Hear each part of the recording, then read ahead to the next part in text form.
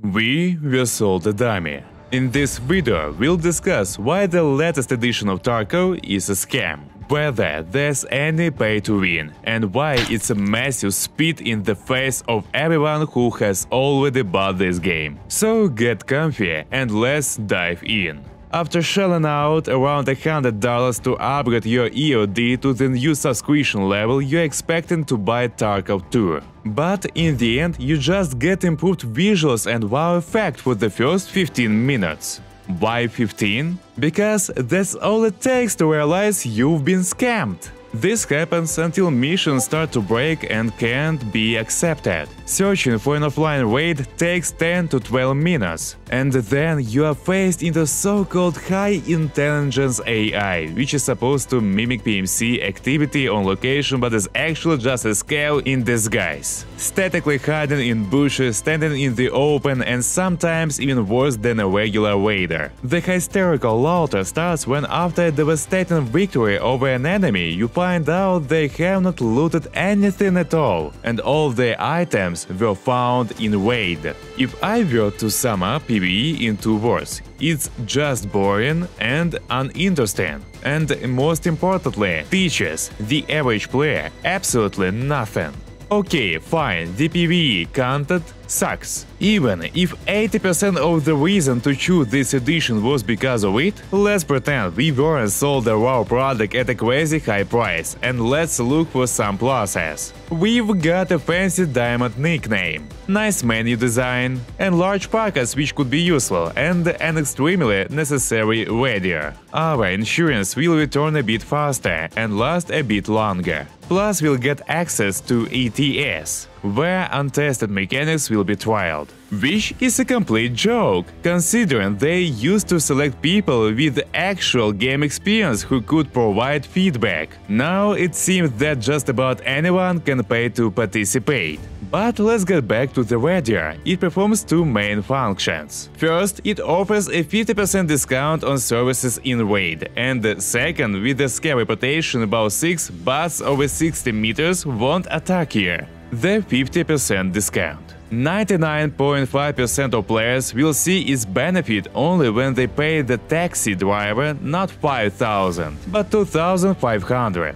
That's it. Beyond that, this discount won't be needed by 99.5% of players. And what about those remaining 0.5%? The hardcore players. Lightkeeper services will cost less. However, only in terms of money. That is, if you had to give up 3 folders and $1,000, now you'll need to give up the same 3 folders, but only $500. So, from the supposed 50% discount, we are getting a measly 5.2%. You know what else reinforces the feeling of a rip-off?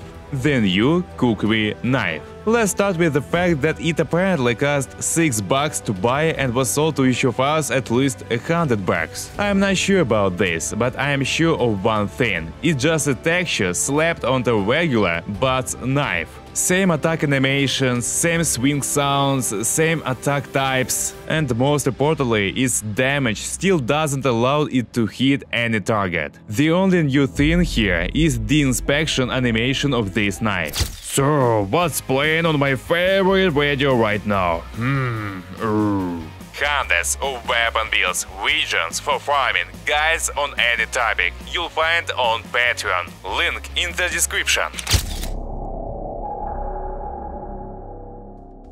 While the video was being made, new info rolled in again. In recognition of our significant contributions to this game, they are giving us faster insurance return, a 20% increase in personal limits with traders. That means you can buy not 100 bullets, but 120. Increased karma, I assume with fans. Access to unique crafting in hideout. Increased charisma skill, I don't know what could be more useless to add. Well, whatever. A special quest chain that allows improving PMC pockets as a reward. By the way, this point is decent. the ability to replace 2 operational tasks per day. Complete bullshit. A unique dark tag, it's unclear how. A unique armband, okay. A unique set of clothes. Likely, this set was created for donations, so we would buy it, and in the end, they hand it to us as a gift. A unique legacy device. Nothing was said about it, so most likely it will be something similar to the same radio as for the new beta edition. Enhanced matchmaking priority for EOD owners for 6 months. It's like a temporary VIP subscription. Want your match to be found not in 10 minutes? Pay more. This is total bullshit. Access to offline PvE mode for EOD owners for 6 months. Damn, these are the same keys for 3 days for the arena, just for 6 months. So it turns out, people's asses are burning because they are being milked for money. And in honor of this incredible contribution, they give us time to think for 6 months whether we should really scam ourselves out of a ton of money. And if you don't scam yourself, you'll sit and wait for 10 minutes for a game search. This is fiasco, bro. Is this purchase pay to win? Yes. It doesn't give a serious advantage, but the essence of pay to win is either it gives that advantage or it doesn't. In our case, snappers won't bother us anymore. Imagine a scenario where you and someone who hasn't paid are on opposite sides of the barricade, and suddenly one of the bots starts shooting at you, forcing you to leave your position or simply feeding you information about you. Actually, this isn't a rare situation for Tarkov players, and the fact that you can eliminate this from your gameplay just by paying definitely sounds like pay to win. Another contentious point in future editions is some kind of gimmick, a call for teammates to aid in a raid. It's unclear whether this is for PvP or PvE, as it's not specified. Most likely it's designed so people think it's an overpowered feature, giving them a significant advantage specifically in PvP and obviously enticing them to pay. But thinking logically, I find it hard to imagine how this mechanic could technically be implemented in the factory, where the player limit is only 6. Overall, it sounds too absurd. It would literally break the game. Imagine killing one clan player and then a whole squad pops out from under his arm. But if it's for PvE, then why the hell do you need this loud slap? To scare PMC bots? It's unclear.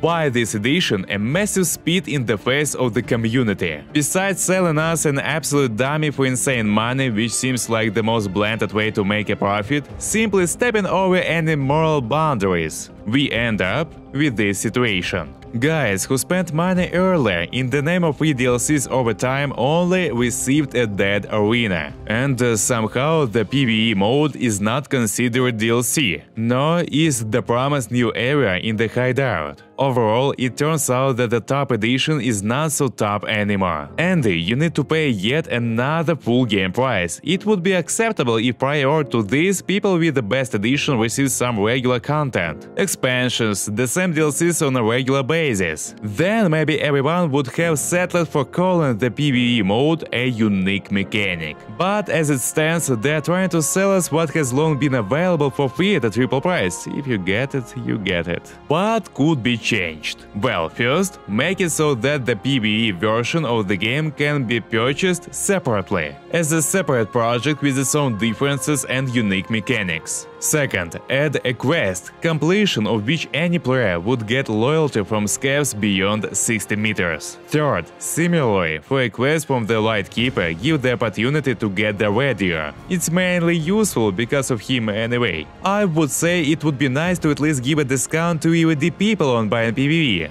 But they're only those who bought a full price, and that can't be done. Then, everything possible should be done to justify the price that people invested. Start with the visuals. Why not make at least a different pouch? Why do EOD owners with their unique pouch see it another edition? Why not give a unique appearance to the character, a unique voice? These are skins, and in other games people pay separately for them. Why not add new music to the menu? And these are all just trivial things that should be taken for granted. Not inflating the price under the guise of Well, it is being distributed here. I ask you to leave your comment with your suggestions for the developer. Believe me, they read it. I'm glad you watched until the end. See you in the next video. Good luck!